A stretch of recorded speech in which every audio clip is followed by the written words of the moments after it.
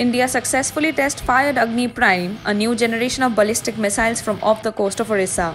It is indigenously developed. This is a big step in India's endeavour for its defence sector to be self-reliant. The nuclear-capable missile has been designed and developed by DRDO. Defence officials said all test objectives were met. The third consecutive test of the Agni Prime had established the accuracy and reliability of the system. The first test was done in June last year, the second 6 months later in December. Significantly, it weighs 50% less than the Agni 3 missile and has new guidance and propulsion systems. In addition, since it is canisterized, it can be launched from rail or road, be stored for longer periods, and can be transported as per operational requirements. Agni Prime missile strike range is between 1000 km and 2000 km.